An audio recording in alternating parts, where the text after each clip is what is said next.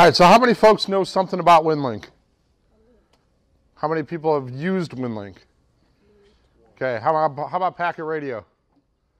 Okay, how about PSK 31? It's about the same group. Okay, all right, that gives me an idea where to kind of go with things.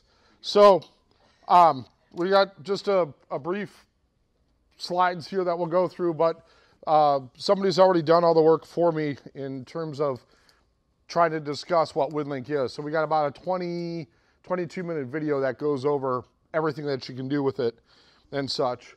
So what it is, it's basically a worldwide system for sending email over the radio. Provides email from almost anywhere. Supports up to, the number is probably, that got pulled off a Winlink site. So about 10,000 plus mariners that are out there, and it's adopted for contingency communication by many government agencies. And we'll see a lot of that in the video here and everything. So I'm going to just kind of throw through these real quick, and we'll get to the video here.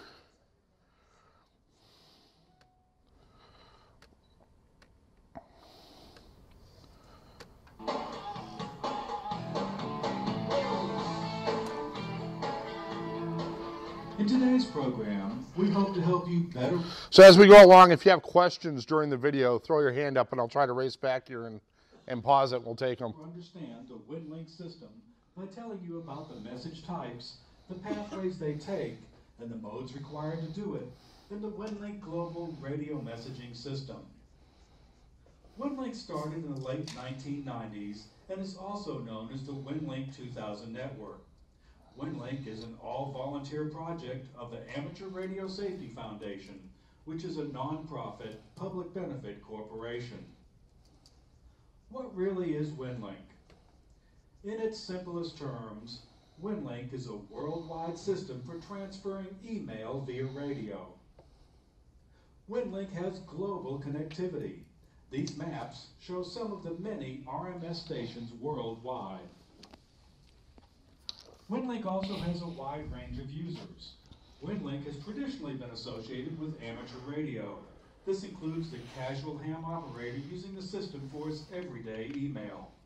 It also includes amateurs that volunteer their services in many other organizations.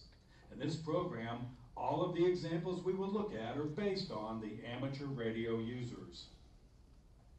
Another major user of Winlink is emergency communications. These include groups using Winlink for local, state, national, and international emergencies.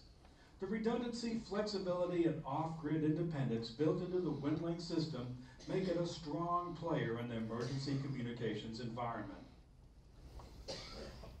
A lesser-known group of Winlink users are city, state, and our national government. And this also is true both within the United States and for governments around the world.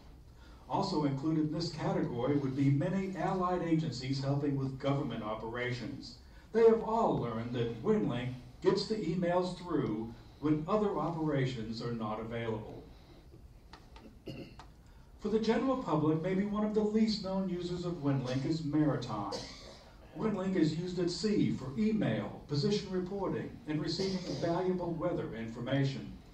These are all features that are built into Winlink's RMS Express software. Search and Rescue have also used Winlink communications to successfully get to distressed ships when normal voice operations were not possible. Here is the big picture view of the transfer paths in the Winlink system. It consists of amateur radio stations, also known as ham operators, which originate and receive email, RMS stations, and CMS servers. So let's take a closer look at the actual operation of the Winlink system. The first thing we need to look at are the different types of messages sent as Winlink email. Winlink operates primarily on software developed for the system by the Winlink development team. This software is called RMS Express. There are other softwares that can be used with the system like Outlook, Airmail, Packlink, and BPQ, but RMS Express is what is recommended.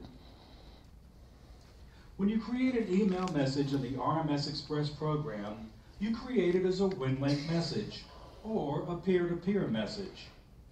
If you create a Winlink message, the assumption is that there will be one or more hops between the message originator and the end user. A WL2K message will be addressed to a call sign at winlink.org.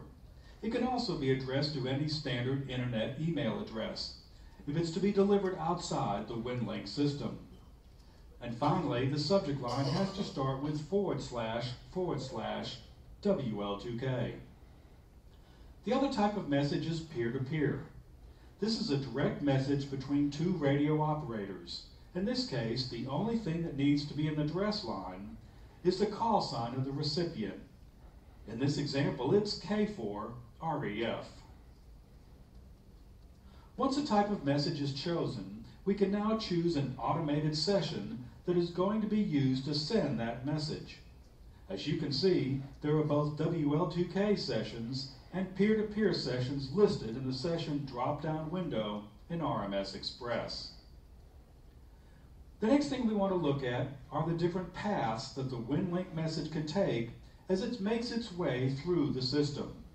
The paths are Winlink, peer-to-peer, radio only, and post office. Again, the path taken is determined by the message type and the session chosen. The first path we want to look at is Winlink. Winlink is also referred to as WL2K. You'll notice that RMS Express has a group of sessions listed as WL2K sessions.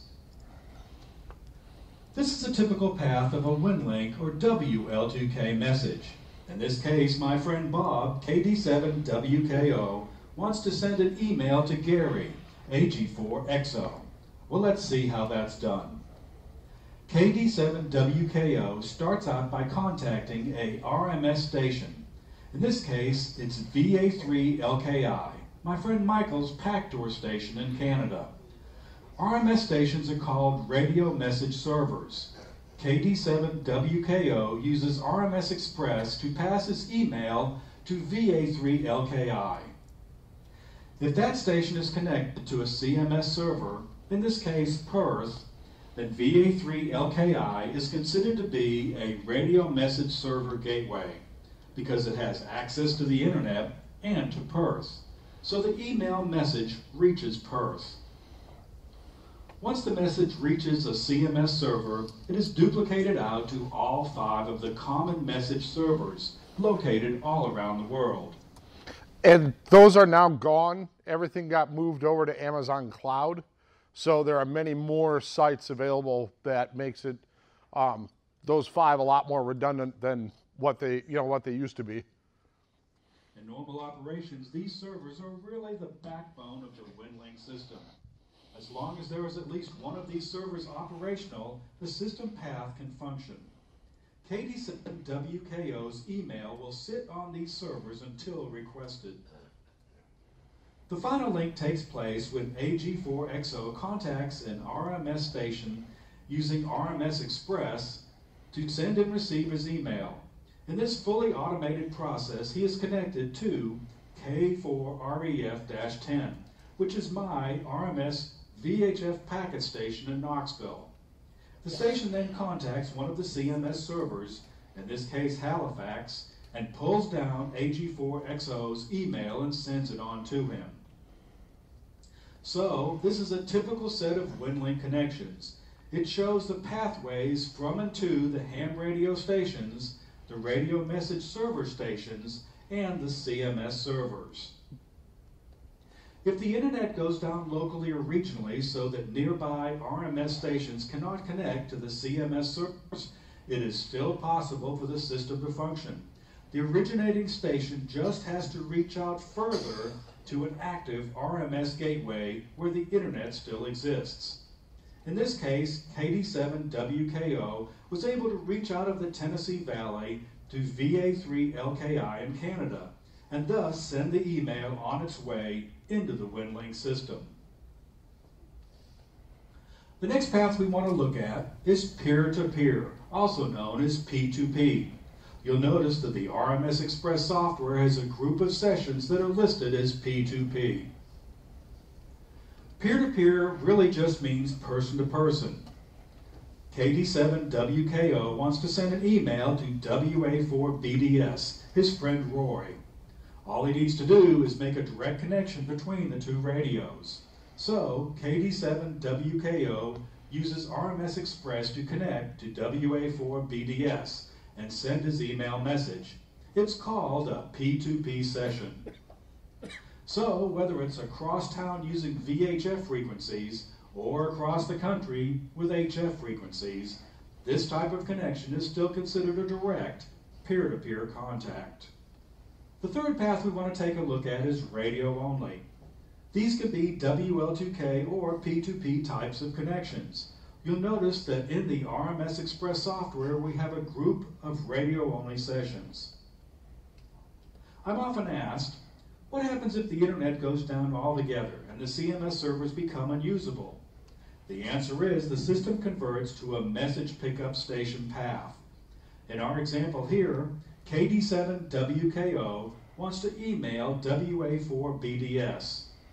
The first thing that needs to take place is that WA4BDS has to tell the Winlink system which station he wants to use to pick up his emails.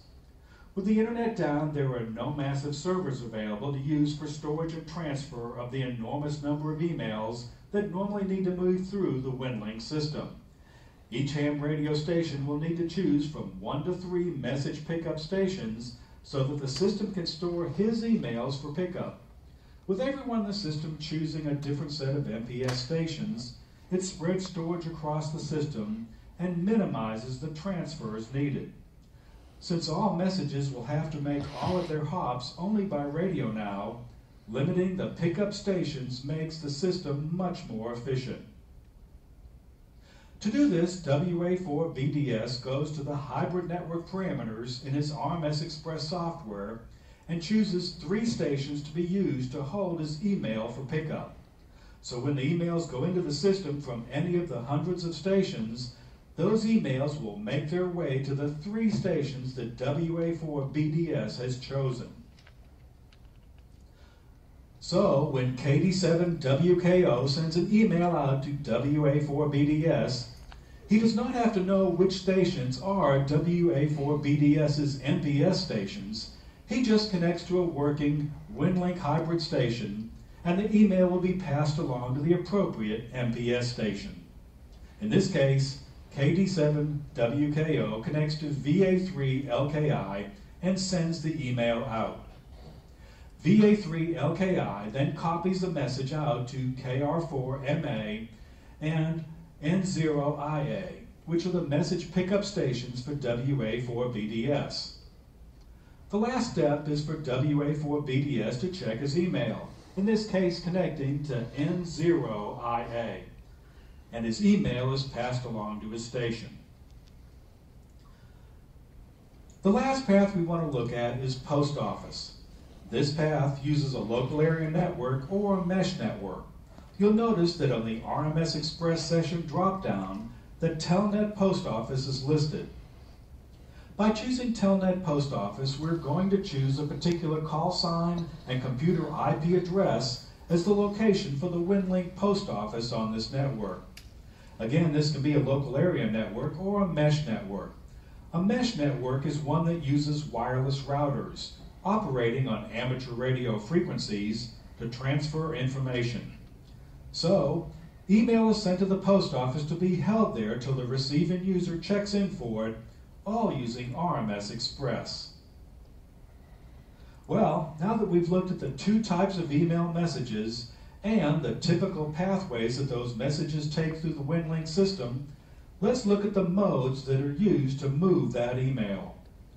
The modes of Winlink are based on the hardware being used and the group of radio frequencies that the messages travel on.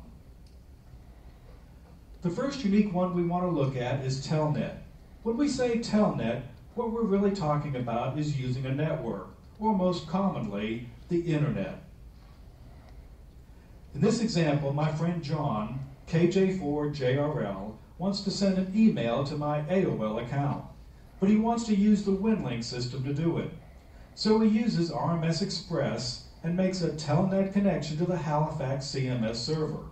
The email goes there, and then it goes out on the internet and to my AOL account.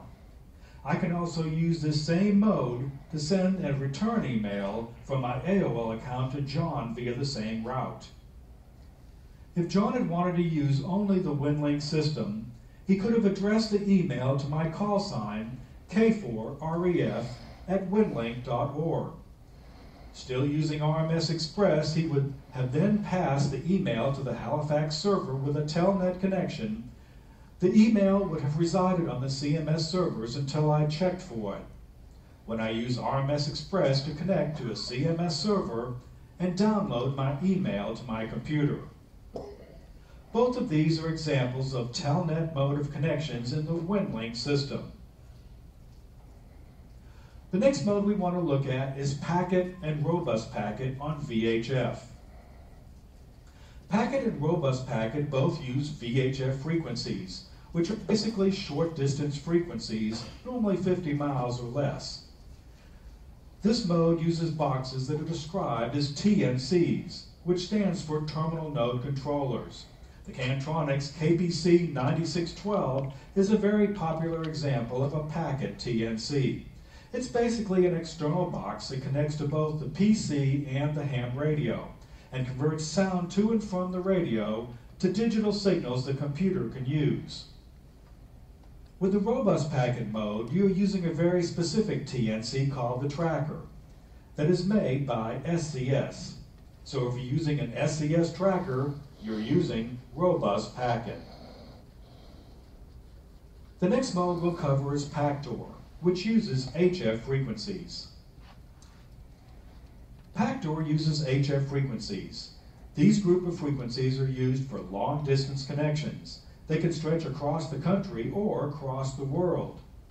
PACTOR controllers are made by SCS and are considered multi-mode units. They automatically configure themselves to run in P1, P2, P3, and the new P4 mode of transfer. Most of the SCS units are capable of using up to P3. The new SCS Dragon runs in P4, which is extremely fast. One other aspect of these multi-mode units is that they can also be used to run packet mode sessions. Continuing on our list of modes, the next one is WinMore. WinMore uses HF frequencies. WinMore operates on HF frequencies like PACTOR does. These again are for long-distance transmissions. WinMore is actually a software-based signal converter. It is built into the RMS Express software, so there is no external box. WinMore uses the radio's audio directly, and then does the signal conversion in the computer. Since many computers' built-in sound cards don't have optimum performance for this process, an external shielded sound card is usually recommended. The most popular one is called a SignalLink.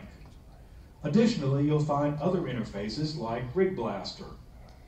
One additional nice feature of these external sound interfaces is that they have volume controls for easy adjustments.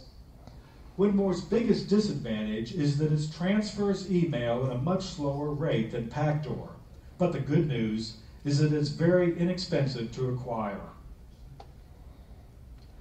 The last mode we want to look at is the setup for post office. This mode assumes that there is a network in place to connect to and take advantage of. Post office is typically used with a LAN network, which is a local area network comprised of computers that can talk directly with each other. What happens is that one of the computers in the group is designated as the post office for the system. An email is transferred back and forth through the post office to its users. A variation on post office is the use of the new mesh networks. These networks use wireless routers that operate on ham radio frequencies and have been reprogrammed for use for this purpose. Mesh networks allow users to go wireless with their Winlink emails, which can be a very powerful tool in emergency environments. So, there you have it. We've not covered all of it, but we have taken a brief overview of the Winlink email system. Specifically, we've looked at the two types of Winlink messages. We've looked at the typical pathways that those messages can travel on. And we've looked at the different modes that are determined by the hardware and frequencies that are chosen for use by Winlink operators. And that brings us back to the big picture view of Winlink. We hope this program has been helpful to you in understanding what the global email system called Winlink is all about. For more in-depth and descriptive information on Winlink, please go to the main website at winlink.org. You can get everything there, from current Winlink news to all the details of Winlink in the Book of Knowledge. If you want to learn how to install, configure, and operate. All right. Any questions on that so far? Yeah, Joe? Yeah. Winmore is still limited to 300 baud by FCC regs, is it not? Baud versus symbol rate versus whatever you want to call it. Yeah, that's our limiter. And then the other limiter that we have too is, even though P4, the Pactor 4 speed is really nice, we're not here yet because, you know, nobody understands the difference between baud, symbol rate, and they think they're going to lose all that CW stuff down there with noisy digital. Well, sorry, the digital stuff's here to stay. So until the FCC manages to get that approved and everything, what people don't realize is that as we get those higher speeds, it doesn't mean that there's going to be an increased volume of data. It just means that it's going to be passed along a lot faster. So you might think that, you know, those areas of the bands are going to get tied up with a whole bunch of digital. Yes, but it's going to be a lot faster. So you might wait 10 seconds instead of, you know, 2 minutes for an exchange to happen. So there's some knowledge there that still needs to be kind of passed along and ingested by everyone. Hey, Cliff. Yeah, in addition to him being from the South, which I understood. Yeah. He has a great website. I mean, Oh, yeah. On QRZ. Yeah. Yeah, he does.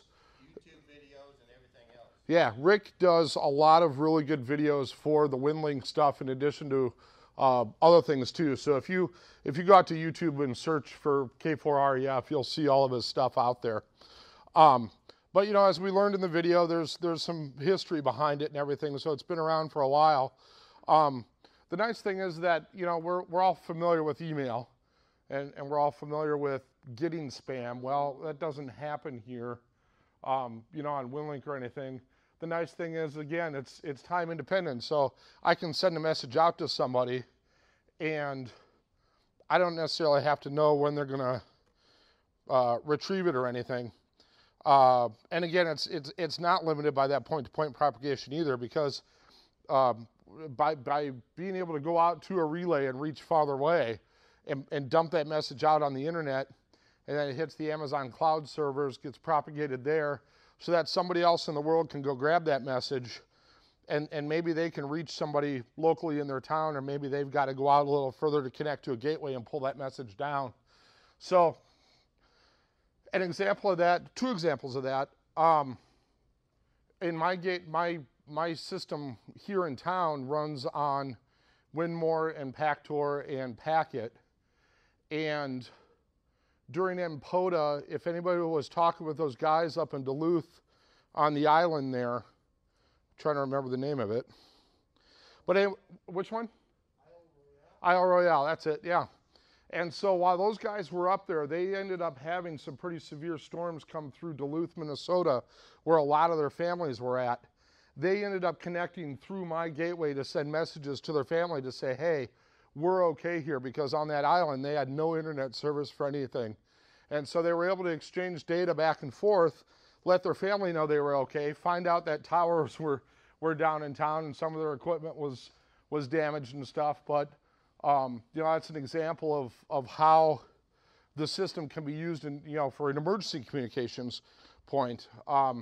We've used it for some exercises with FEMA and SEMA here in town, and have found out that it transfers messages just as efficiently as those expensive satellite phones they were using, the satellite communication stuff they had set up, the internet, and by delivering it over phone. And by phone, I mean telephone. So, you know, it's proven itself, and again, it's widely adopted amongst the government agencies for some things. We gave some of the examples. Most recently in Hurricane Maria down in Puerto Rico. You know, we read about the Force 25 people that went down from headquarters with equipment. They all left with HF gear and the SCS Pactor modems and set those up for communications across the island to get data back here to the States for, you know, requests and status and things like that. So that same system you can use at home as you develop your emergency communications plan. And we had talked about that massive amount of data that he was looking at. You know, just in January of last year, there was a total of 46,000 messages that went through the system there. So it's a heavy hitter when it comes to EMCOM stuff. And just for so far in February, as of today, it's at 43,000 messages. So it does get used. This is an example of a logging window that I have at home that scrubs my log files from the gateway and displays where things are, you know, where stations have connected from on the radar chart here, and their distance rings out. So 1,000 miles, 1,500 miles. I didn't zoom it out quite far, but we've had them out at 2,000 miles in such a way. So it's a pretty nice tool to have in your back pocket for things. We've already decided why. We've discussed that last mile thing. That slide did not update. Oh, well, we'll go past. There we go. Is the data symmetrical? Oh, how do you mean? Similar amounts in both directions, or is it unidirectional? Does it only go out and come back another method? No. Everything is exchanged just like between two stations. When you're sending a message, it sends a packet of information to that other station. That station sends an ACK back. So it's like And then, TCP/IP? yeah, because you could consider it that way. More like ours, 232. No. It needs an ACK back in order to send the next burst of information, just like packet radio does, and just like your APR. Well, APRS is beaconing. It doesn't care if it gets a reply, but what's that? Is there a ton of forward error correction? Not a lot. It's all been tweaked and tuned so that you don't. It needs to have that ACK in there to again send that back. So yes, there's forward error correction, but it's not a lot of overhead that tends to slow things down, right? The maximum file size, you know, that you can attach in an email message here is 120K, okay? Not a lot by today's standards, but there's a reason. We don't want to clog all the bandwidth up with these huge, large files, but you can still pull pictures down and everything. So there's some limitations of the system. You know, we talk about how good it is. I also like to point out it may not be, you know, what you're after. But again, the message size down to 120K. You can't send zip or exe extensions, obviously, for malware and virus reasons and things. You know, your messages will be out there for 3 weeks before they get pushed off and cleared off the cloud servers. And then, you know, you've got to use it once every 400 days or so. Otherwise, you'll lose your account. You'll have to go back out, set it back up again, and do your thing. So, Like the HF relay points, are those dedicated? Yeah, I have dedicated equipment in my basement. It scans through channels on 40 meter, 30 meter, and 20 meters, and stops every 6 seconds, pulls that channel and listens, and then once it hears a request to connect, it will stop that scan process and then start listening for a valid connect state. And then it'll send that ACK out. If the other system receives it, it starts the automatic exchange back and forth. Kyle? What's the software that you use to run your server? Yeah, so everything of that it's all Windows based. There's some Linux stuff out there. There's unfortunately there is not a Mac or OS X client type stuff. There's ways around it, but it's not real. It's not something real easy to do. So all my stuff at home is off of the SysOp programs, which you have to sign up to do on the website, and then they give you access to those download files to do it. Because they go through and look at, various things in the area to see, hey, do we need another station? Do we need this? That sort of thing, so we don't get those competes. Somebody had a question over here. Can I use my existing email address, or do I have to have? No, when you use this system, when you first either sign in with either the telnet method, which is really easy because you hit that server over your internet at home instead. It creates that call sign at winlink.org account for you, shoots you a message back with a temporary password, and you can reset it and do whatever it is that you need to do. But no, you can't use this to retrieve like Gmail stuff. And you wouldn't want to because of the volume of crap we get on internet stuff. So this is nice for you and maybe a group of your hams at a distance exchanging messages back and forth without the fear of spam and all that other garbage that comes with, our daily life on the internet and stuff.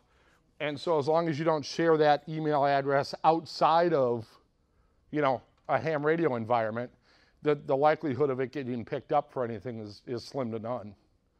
So it makes for a really good option for keeping things down to just ham radio stuff. And I only hand it out, mine goes out for folks that I stay in contact with on a regular basis, and it's just strictly ham stuff. But my folks know that if they get an email message from me with that //WL2K in the subject line, something bad's happened, And so at least I can let mom know, hey, everything's okay here in town.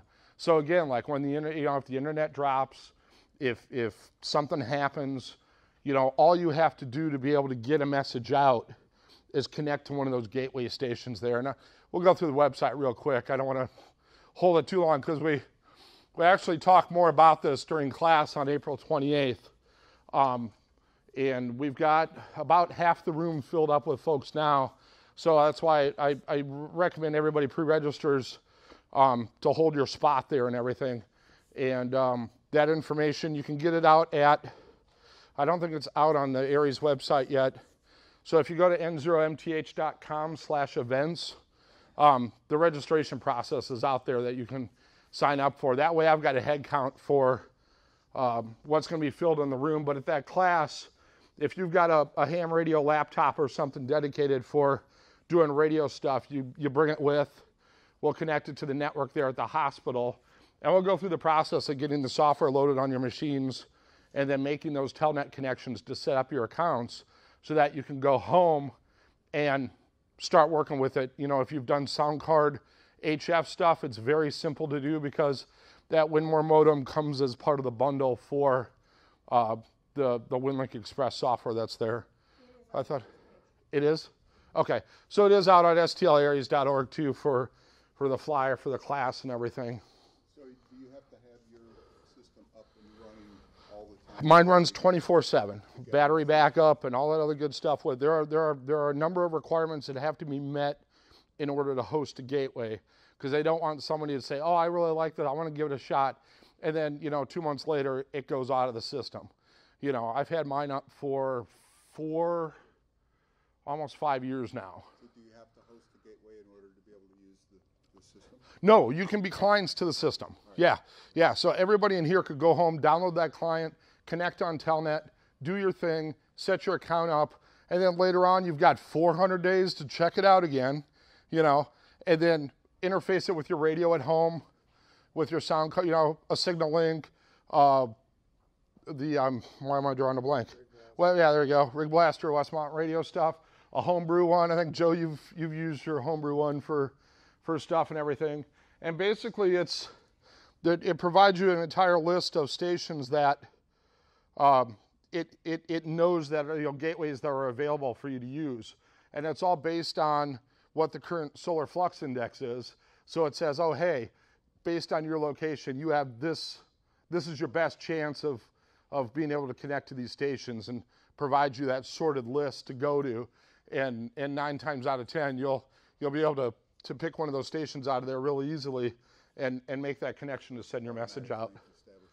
What's that? It's an automatic link Yeah, yeah, it just does it, you know. So you pick a station out of that list, you send, okay, open session, and then it captures your sound card and the radio and does its thing. So if you've got full CAT control on your radio to that computer, it'll even adjust the frequency on the radio, put everything up where it needs to go. service hold messages if your machine's not on, if we don't have a Up to 21 days, yeah. You've got 3 weeks to go out there and grab it. So if your radio's not on or whatever, it's no big. You don't leave as a client, you wouldn't leave your radio on because you are manually pulling the system for data, and so you have to initiate that send. You know, hey, do I have mail or not? So, any other questions? Yeah. So are there some just straight, other than just pure telnet IP clients? Uh-huh. For say like iOS or Android? Nope. Nope. Unfortunately not. Right. And Linux. There's some Linux ones out. We'll go out to the website here and I'll show you where that's at. Looks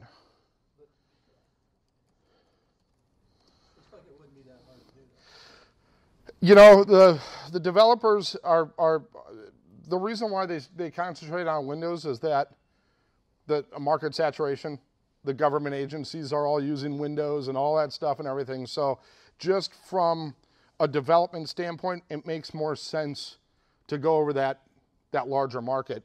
Not to say that you couldn't develop something, have it tested against the system and released, and then made available to everybody else. In fact, you'd be, you know, if you sold it for $199, you'd be a rich man by the time you got done, because there's a lot of need out there, not just for us, but the boaters that are running, you know, they're energy, you know, constrained.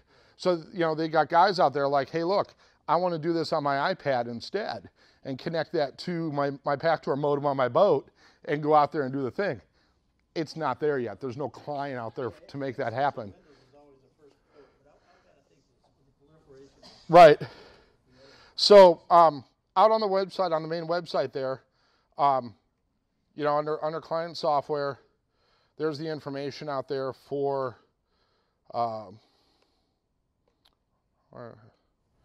this mouse there we go. So like there's Outpost, there's Airmail, there's PAClink and Winlink Express and stuff, and they all have their limitations in terms of what they can and can't do. The Winlink Express client is the one that is fully supported on the system, meaning that you have catalog access to go out there and you can pull down weather images, satellite images, all sorts of pre-catalog data that you can make a request to from those cloud servers and have retrieved to you. So, you know, the guys that were out on Isle Royale were pulling down current satellite images of weather through my gateway to find out what the weather was going to be, you know, what was coming in or if they were going to get anything else. So that's the whole thing that they can't quite get worked out yet for that OSX and the other full-blown styles of that is those catalog requests and everything. There just isn't a lot of concentrated development to make that happen. And so when we look at, scroll down here. So that gives you an idea of where the Pactor stations are across the world. And likewise, any of these stations is a gateway on the network. So if you can't connect here, you might be able to get here. You might be able to get here or wherever. It doesn't matter as long as you select the next one in the list of that, you know, when it tells you, hey, you have a good chance of connecting here to get your message out. So on the Winmore side, which is, you know, our sound card stuff, you see things are a little more saturated for that across the US. So for us, that mode makes a lot of good sense to have around on the HF side. So if you're considering that as a technician, get your general upgrade, right? I don't know. That's about it. That's about all I got. Any other questions? Good deal. The video, is that on the website? Yeah, the video is out on the winlink.org website all the way down at the bottom, that same video we just watched, as well as going out to YouTube and just doing a search for K4REF out there. What's that one again? K4, Okay, or yeah. yeah, REF, yeah.